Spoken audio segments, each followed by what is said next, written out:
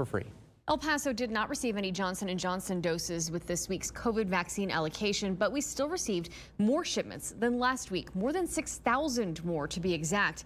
And ABC 7's Dylan McKim combed through the numbers and discovered that the facility that received the most vaccine doses this week was not one of the two major hubs in El Paso. He's live to explain. Dylan.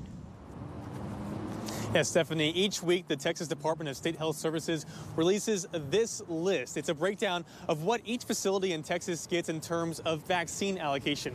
Now, on the front highlighted are the two main hub providers here in El Paso, the George Perry site and the County Coliseum. George Perry, they received 10,000 Moderna doses. The Coliseum, just under 6,000 Pfizer doses. But if you want to find out which facility got the most this week, you got to turn to the fourth page until you find this facility right behind me.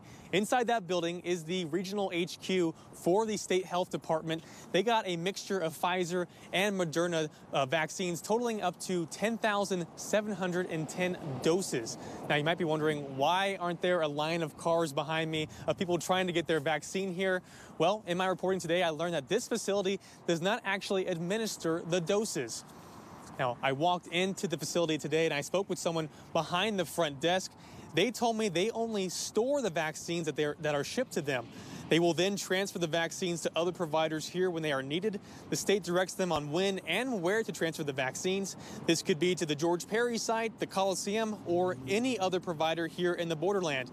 And we reached out to DSHS officials to figure out why the state ships some vaccines to this facility and not just directly to the providers themselves.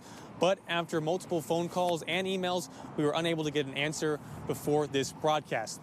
Now, I went through all 19 of these lists that have been made since the vaccine rollout to figure out when this facility got shipments. What I learned, they have 4 shipments before this week, and the total number of doses in those 4 shipments, 2,870.